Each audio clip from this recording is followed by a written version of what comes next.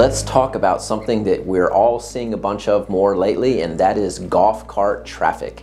Hey there, I'm Chris Klotz with the Stevenson and Klotz injury law firm here in Pensacola. Office is in Mobile, and this is something that I'm seeing more and more out there in the neighborhoods. It's happening in my neighborhood, it's happening in some of the other neighborhoods where driving around Pensacola and in Mobile sometimes, seeing golf carts on the road. So what I want to talk about is, if you are in a golf cart, first of all, you have to follow all the safety rules.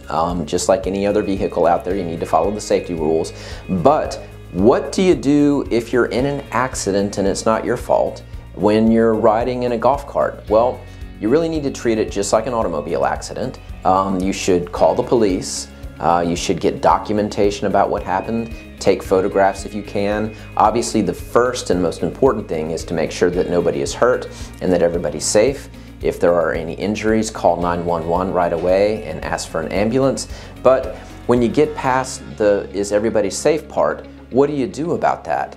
Well, you want to make a police report because you want to have documentation of it. It's no different than if a pedestrian or a bicycle or a motorcycle a golf cart is another motorized vehicle. So you should really make a report about the accident to the police so there's documentation about what happened. And then, if you're able to take pictures and get names of witnesses and get the insurance information and the driver's license information and all the other information that you need to get as part of a regular automobile accident, you should go ahead and do that.